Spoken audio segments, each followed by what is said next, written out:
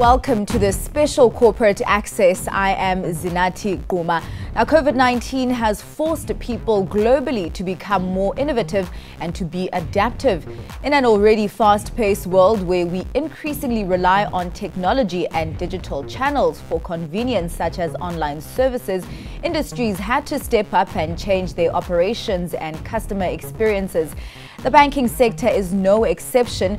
With increased online activities, are banks streamlining their operations towards cloud technology more than ever? Javier Hermida, head of digital for Africa and the Middle East at Temenos, joins me in studio to delve deeper into this. Thank you so much for joining me, Javier. Now, Temenos' tagline is making banking better. Tell me about your role in Africa and how far that reach goes. Yeah, so it goes well beyond Africa, right? So we globally, our reach, you could say about 1.2 billion people globally, when they bank, they interact with Temenos software in some way. And that's about 30% of the globally banked population. And the digital angle of this is that it basically makes banking better by creating better digital customer experiences. It brings forward opportunities around AI analytics that help with convenience and time to market. And in Africa, we work with north of 160 banks. And if you think about some of those customers benefit of some of these experiences of being able to partake in the digital economy, to do some of the banking away from the branch. And that's become key in the era of COVID. Just talking about that, I mean, how deep has that impact been of COVID-19 on the banking sector? We do know that it's not just a health issue, it is an economic issue. What is the new normal for banking going to look like? So a lot's changed, right? And I spoke about branches, and Africa was highly branch reliant for a long, long time. And there's a new paradigm of customers demand access to banking through their means away from the branch, right? So we see a huge increase in the consumption of digital services. And it's not just individuals, but it's also happening with businesses. Interestingly, even more so than individual retail users, right? And so we see a new paradigm of a demand and a requirement for digital services going forward. I mean, banks who already adapted to the new modern technology really pivoted a lot better than other banks. And I mean, are you seeing a trend? Are you going to see a trend more towards the move to cloud in Africa? Absolutely. And this is something that began probably 3 to 5 years ago. A lot of African banks asking questions about how do we leverage the opportunities in cloud, right? And in recent times, certainly in the last 1 or 2 years, there's no conversation we're having with an African bank at the moment that doesn't contain a big degree of what can you do around cloud, where is your future strategy for cloud, and how will you get us there when we're ready for it, right? And this is key in a space that is looking to leverage the opportunities. In many African countries, there's challenges around accessing and leveraging resourcing, right? So if you can't get resources to run and manage your own data center, cloud becomes compelling, right? Because you're able to access best of breed and consume it on your own terms. And so we see that there's some opportunities here, for instance, around the microfinance sector, right? So we have a customer in South Africa that has leveraged cloud and made full use of it, specifically around the pandemic. Now, traditionally, they were serving in the region of 1.5 million customers in branches through a network of about 200 branches. And the pandemic changed that, right? So suddenly the branches were shut. And so they had to pivot around the opportunity of how to bring services digitally. And running on Temenos SAAS, they were able to uncover an opportunity of redesigning the customer experience, building a brand new digital lending service in just 12 weeks. They went on to launch it about 3 months later. And this was critical because it suddenly brought their customers the opportunity to still access finance, even though they couldn't get to branches, right? And if you think about where some of those customers lived in rural areas, traditionally they had to travel far distances to access finance, right? So this really was transformative for a large degree of the population. Now we're talking about banks using cloud and software as a service more in their business models, and we do know that banking is highly regulated. How is this going to affect the future, especially now that they're using cloud and software as a service, incorporating them into their business models? Regulation is a key question in banking, right? And banking is one of the last industries to finally make the move to cloud. Manufacturing and retail have been doing this for a long time. I mean, we've been working with some banking clients that have been doing the cloud thing for about 10 years already, but obviously on the African continent, it's a new thing. And this new thing is limited in large part by regulators. And the regulators are moving quickly around this. You know, we're beginning to see policy shift.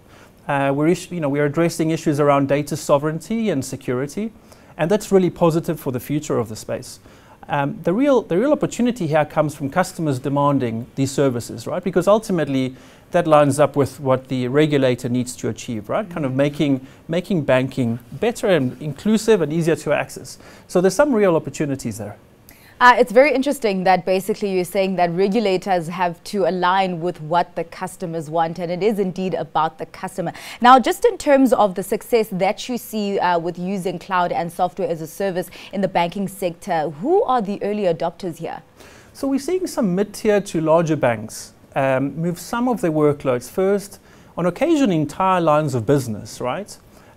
We're also seeing the challenger banks and the fintechs kind of moving really, really quickly. So these are the guys that are really consuming it up front because there's no legacy to contend with. So you see them launching entire operations on cloud, right?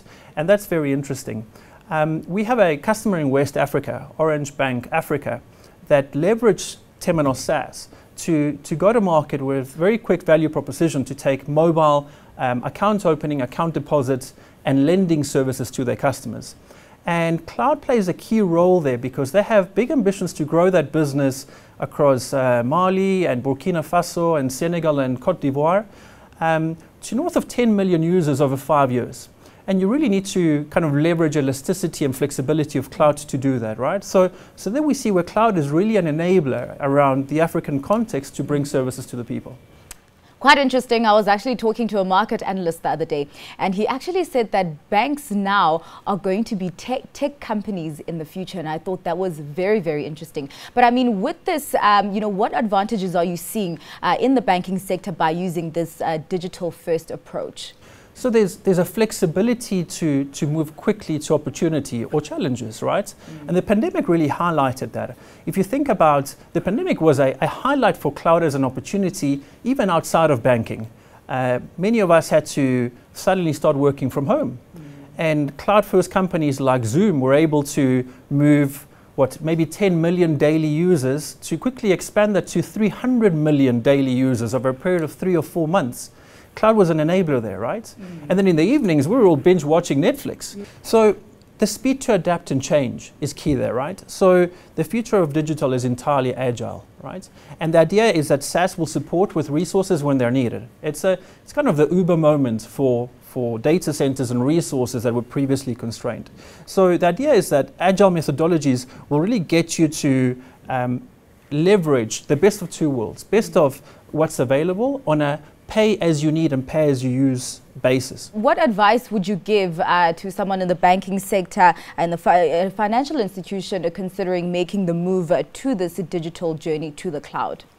So there's some big questions to ask here, right? Are you ready to change from top down, top to bottom, right? This is the direction is less important than the continual and right through change that is required in organizations to kind of be a part of this, because it's not just tech that we're changing here, right? It's business processes, it's how we take products to market, it's how we innovate, it's how we pivot around opportunity and challenge, right?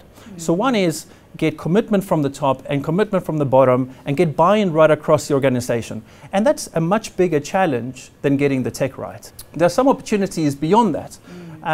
For instance, aligning costs to revenue streams, right? So if you think about traditionally, capital expenditure around providing resourcing was a big thing.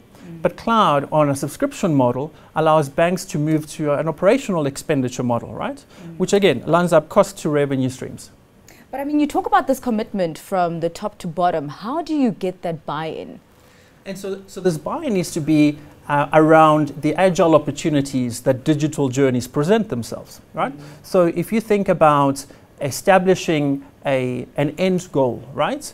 And then deciding on what stepping stones you're going to take along that road. And some of those you'll miss, but some of those you need to stick to, right? And that journey isn't isn't that daunting. A lot of what's being done today is entirely reusable, right? But it's defining what's the road we're going to take in, what's the team that we need to involve in this, what areas of the organization does it impact, and let's get on the road and let's gradually make those changes. Yeah, you talk about these changes and you talk about the importance of regulation and also getting regulators in line with what the customers need. But also, at what stage do you actually involve the regulators? Very early on, right? As early as possible, right? So we've had a lot of experience with working in the space with regulators for about the last decade, and that's a lesson learned, right? So the regulators are making the right moves, and it's important to understand the paradigm that they work in, right? Let's understand the restrictions that we got to operate under, and it's easy to plot that journey if we bring them on early on. Any downsides to moving to cloud and SAAS? If you're going to miss the past, then maybe, right? You can be nostalgic about how it was. Yeah. There are really huge opportunities in cloud. You know, the idea of being able to consume on as a need basis, this idea of consuming on a subscription basis, it's an entirely new opportunity. The flexibility opportunities, the elasticity of being able to scale services without worrying about, are we ready for it? Exactly. But now also at the same time, you say that, you know, there's no need to worry about getting ready for it. But what preparation do financial institutions need to make to at least get to a point where they are comfortable into moving to cloud and software as a service? And so it really goes back to defining a journey, right? And defining an interim goal, right? That says, where do we want to get to? And it's about delivering a requirement that is evolved around the customer. So customer centricity is key, right? So we put the customer at the center of everything we do. And then we work backwards and we say, what processes, what designs do we need to bring to that? And then what enablers do we need to fulfill to do that? If we keep customer at the center of the ultimate deliverable, we'll find a path to that, right? And cloud is just an enabler, right? It's not the only technology that needs to play in this. It's really an enabler to allow then organizations to make the changes required to pivot around challenges and opportunities on the way to a digital journey. Indeed, it takes everyone to be involved in this process into making banking better. Thank you so much for your insights, Javier. Thank you for that. That was Javier Hermida, the head of Digital for Africa and the Middle East at Temenos. Thank you very much for joining us on this Corporate Access special on CNBC Africa. From me, Zinathi Gquma, it's goodbye for now.